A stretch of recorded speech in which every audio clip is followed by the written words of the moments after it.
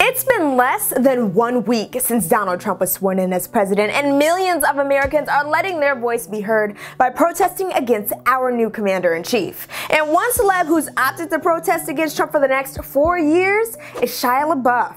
He launched his new live stream, He Will Not Divide Us, in Queens, New York to bring peace and people together. But unfortunately, things took a turn for the worse Wednesday when a Nazi supporter said this.